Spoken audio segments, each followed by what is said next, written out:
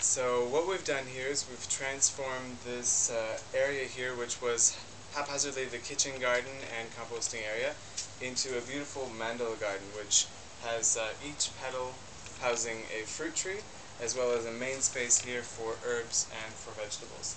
And what we've done down here is we've dug the paths down about 6 inches, providing enough soakage when we flood it to actually irrigate this whole area. So the paths are on level, and they're actually leading from the banana circle up here.